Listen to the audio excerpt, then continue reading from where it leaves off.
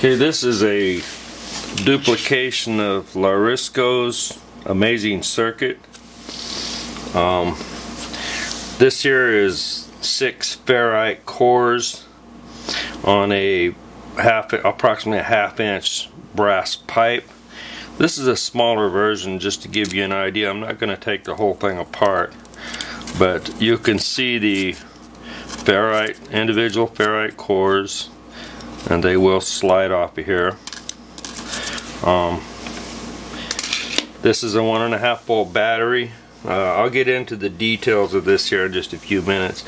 This is just a 12 gauge electrical wire. I'm going to put it in here. And then I'm going to take 2 of these 10mm LEDs, and I'm going to put it across this wire.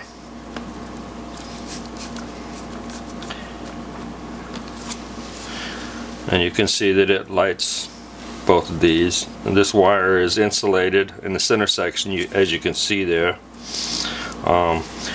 Kind of a neat thing about this is you have to have contact on either side of this.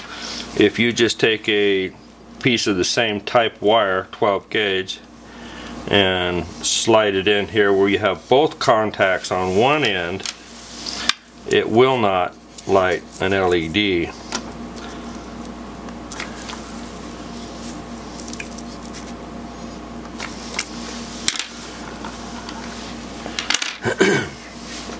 Okay, I've designed several types of inserts here. Here's one on a wooden dowel. It's just wrapped round and around. I believe it's about a 30 gauge or 22 gauge wire.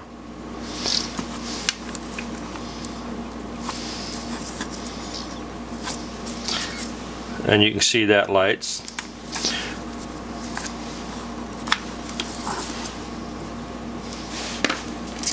Here's one where I folded it back and forth, back and forth. This is approximately 6 feet of the same wire.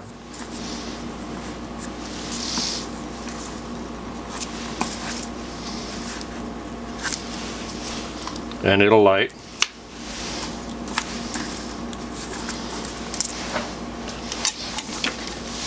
Here's one with a non-ferrite.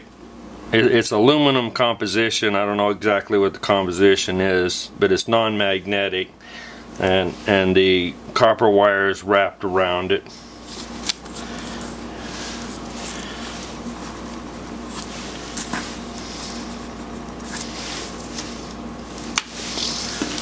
Here I'm going to take and attach to the rod.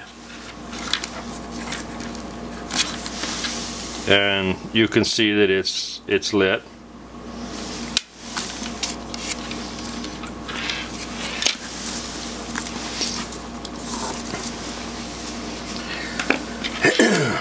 Now I'm going to show you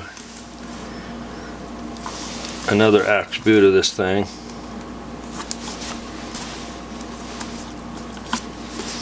Okay, here we have it lit. And I'm going to go grab another jumper cable here real quick.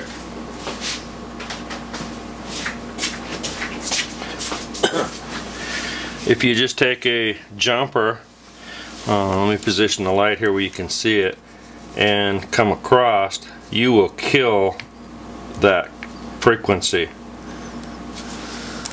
So it acts much like a resistor.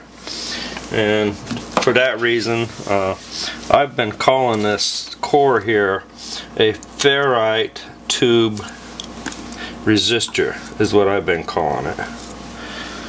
Here we have 4 10mm red LEDs.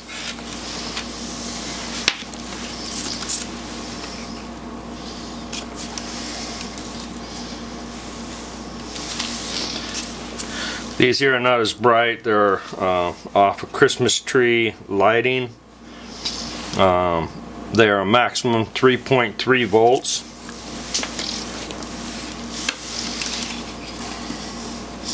I'm going to keep adding lights.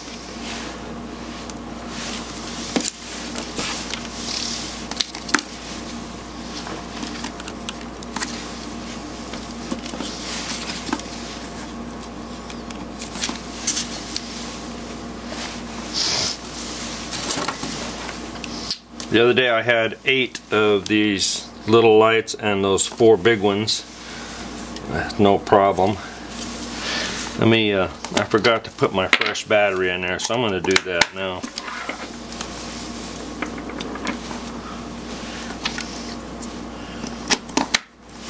There it is. Probably see it on the video a little better. Uh-oh, what am I doing? There they are. I think I got a weak connection here with my...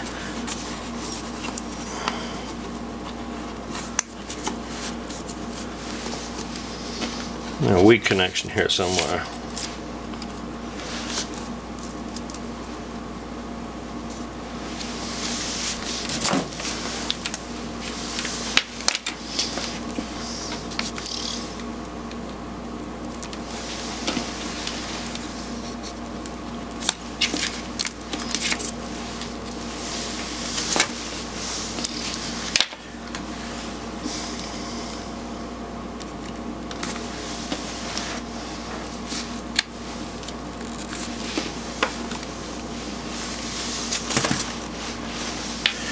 Starting to run out of room here.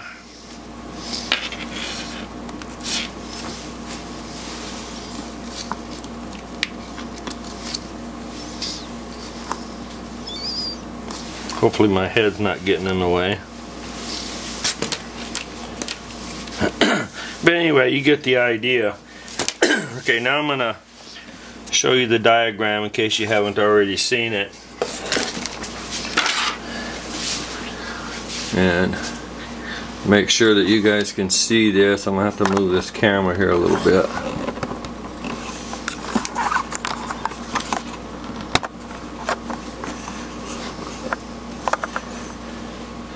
Okay, it might be a little crooked,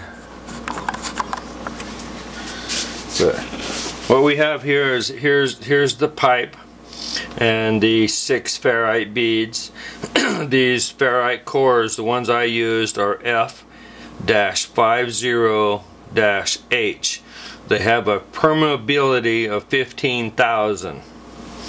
The capacitor used in the circuit is a 47 picofarad, 100,000 K resistor, or 100,000 ohm resistor, I mean, and 2 transistors. The smaller one is a BC557C.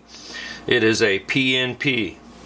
The larger one is a BDX33C, and it is an NPN.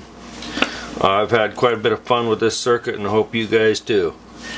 And I want to thank Larskro for posting this several months ago. Thank you and have fun.